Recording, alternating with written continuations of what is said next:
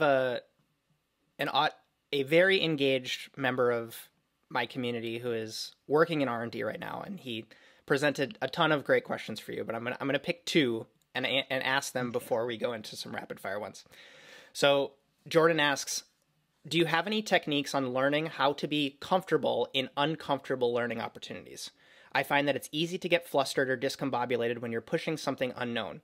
It's almost as if your brain wants to make you stop pursuing the unknown and stick to a comfortable routine instead. How can someone effectively learn how to work around this gut feeling? It's a really good question, and I don't think it ever goes away completely.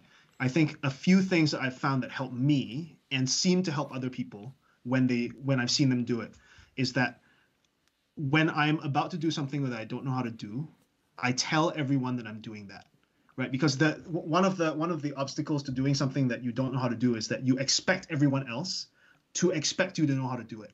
Whereas if you baseline it properly for your other people, it's easier to just not succeed because they know that you're doing something that you don't know how to do yet.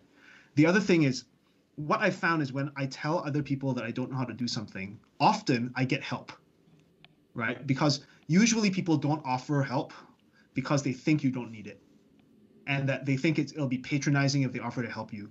But if you tell them, hey, you know what, I'm about to do something, I don't know exactly how to do it, I hope it works.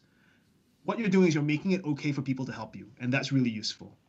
The third thing about this kind of gut feeling of not wanting to do this thing that you don't know how to do is it genuinely becomes easier the more you do it, right? So if what you do is your gut tells you don't do this thing that you don't know how to do, and you listen to your gut, the next time you do anything that's even a bit uncertain, you will have exactly the same feeling. But if you do what we were talking about before, and you try this thing out and you realize even if you fail, it's still not so bad, the next time you confront something that is also uncertain, you're like, you know what, it's kind of uncomfortable, but I'm just going to do it. Because your brain has this example. I'm gonna plug something. Yeah. What's that? I said your brain has this counter example, right? So it's like last time when I felt uncertain and I did something, it wasn't so bad. And so it's like a vote against, you know what I mean? Like this gut check. Yeah. And I think the more you do that, the more likely it is that at some point you'll realize also that when you did something that you didn't know how to do, when you actually went into uncertainty, most of the time you'll fail. But every so often, if you do it enough, you won't fail.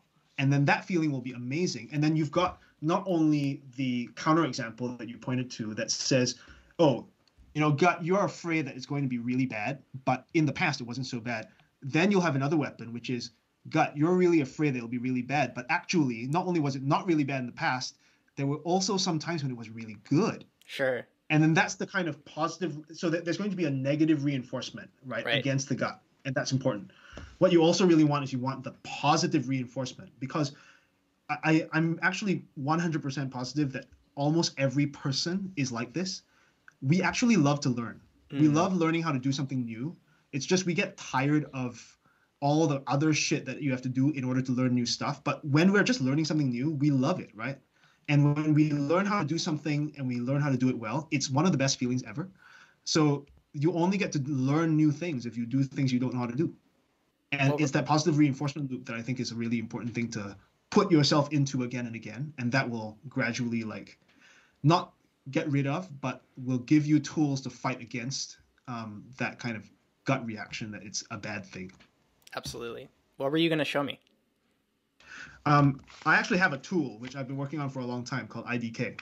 And I think one of the things that I was thinking about is we are very much out of practice with putting ourselves in situations where we are uncomfortable but are also learning. And I'm going to start making tools that will force people to do that of their own accord, right? So I don't know when that's going to finally be printed. It's at the printers now, but it'll be out soonish, I hope.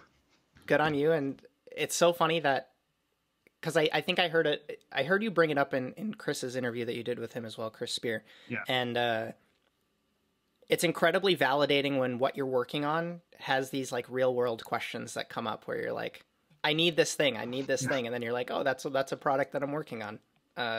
So yeah. The whole world's excited for that deck of cards to come out. I'm not sure the whole world is excited, but I'd be very happy if a few people were excited enough There you by go. it. So we'll see what happens. So, second question from Jordan is a little bit more tactical. That was a little bit more big picture psychological. Do you notice any commonalities between the R&D chefs and kitchens that you visited in terms of methods of staying organized and productive? I'm curious if there was common practices in place, such as standard formats for recording notes and presenting results to others, tracking progress, record keeping, and efficient communication between team members. Yeah, really, really good tactical question. So I think, well, a few things immediately come to mind.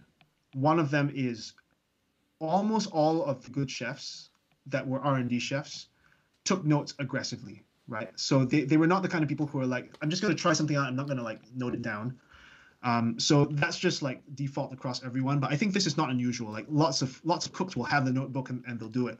I think what sets them apart is how almost instinctive it was to make note of even what appeared to be really trivial details, because in the end, what will make the difference between success and failure is a trivial detail. So that's one thing.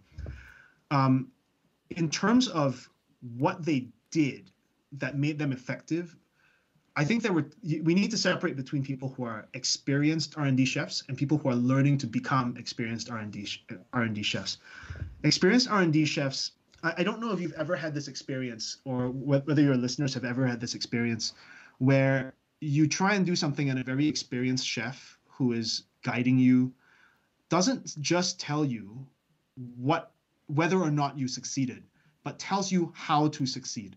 Like, this was bad, you should do it this way instead.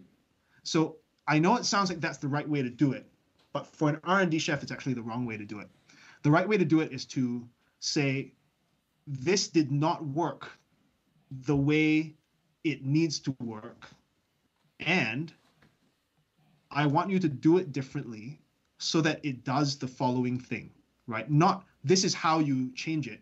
It's that I want you to achieve, you got the wrong outcome. I'm going to tell you what the correct outcome is. You go figure out how to get to that correct outcome. So it's a really subtle difference. But if you think back, or if your listeners think back to all the times when you really learned how to do something well, it wasn't because someone told you exactly what to do. It's that they told you how to know when you were successful so that you can then go off and figure out what you needed to do based on all the ingredients or limitations that you're facing to get to that definition of success. And so the really good R&D chefs who are senior are good at resisting telling people how to do things, and at getting very good at explaining what the desired result is. And in this way, they're actually very similar to very good military commanders, right? Because what really good military commanders do is they realize if you're in a battlefield, you cannot simply say to all of your men, I want you to do the following, 55 thing list of things, because you can't predict what's going to happen. What you can do is you can tell them, this is the end result I want. Use your discretion and go get me this result, right? They call it command intent. Or in German, it's like Auftragstaktik. And it's something which experienced and psychologically and emotionally secure commanders will do. And that's also what these experienced R&D chefs who are good will do. Now, what do good learning R&D chefs do? I think what's really interesting is really good R&D chefs who are developing into that space are really, really good at saying when they don't know something, because I think this is also very counterintuitive, and not just in the world of cooking. It's just counterintuitive everywhere, because if you're a junior and you're trying to show that you're good, you always think the only way to show that I'm good is to not show that I don't know, right? Display and the really competence. good ones are always like, I have no idea what's going on. Help me learn, right? And it sounds really cliched and hackneyed, but it is genuinely true. They will not pretend that they know how to do something when they don't. They will be very, very open about not knowing something, because again, what it does is it encourages people to trust you more, because when you say you know how to do something, you probably can be believed. And it encourages them to help you learn. And that's really what you want. Yeah. So anyway. Seth Godin has this rant that he goes on where he talks about spec, doing things to spec. And I think the thing that often gets missed prior to that is like, you have to define the spec. You know what I mean? When the spec is not defined, it's easy to say, oh, we'll just go off and do it better. You didn't do this right. But if the work gets done prior to that, where the juice from the peas needs to be bright green and seasoned in this way and whatever, that's the spec, you know? So then it's like, then you can, you know, do these little kind of like optimization tweaks to make it a more efficient process or to set up your station a little bit better or whatever. But if the spec is missing, it can be incredibly frustrating.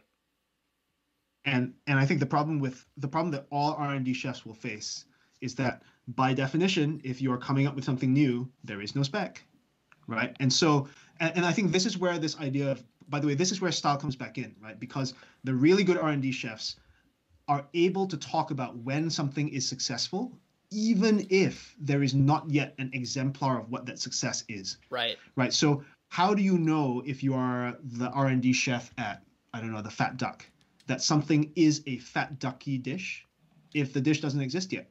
The really good senior R&D chefs are able to communicate that successful outcome to the people on their team so that they get there. It's incredibly hard. This is why not all restaurants in the world are great, right? Very few of them are truly great. It's really tough.